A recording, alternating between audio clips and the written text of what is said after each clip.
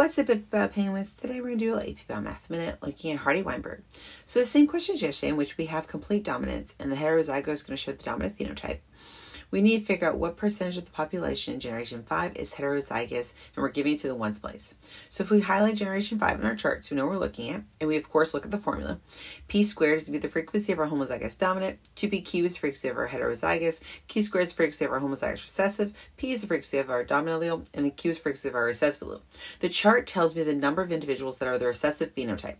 So that's going to be our q squared in terms of that's the number out of the total population. So if we're going to solve for generation 5, we need to figure out, okay, what's q squared?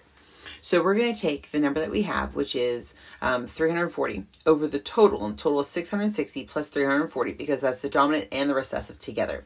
That's going to give us a q squared of 0.34. Oops, now we got to use that chart that you know I love, because we're looking for heterozygote.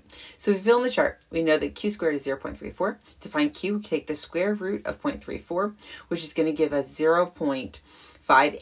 Then we do 1 minus our q, which gives us our p, which is going to be 0.42. We're going to square that value to get our p squared.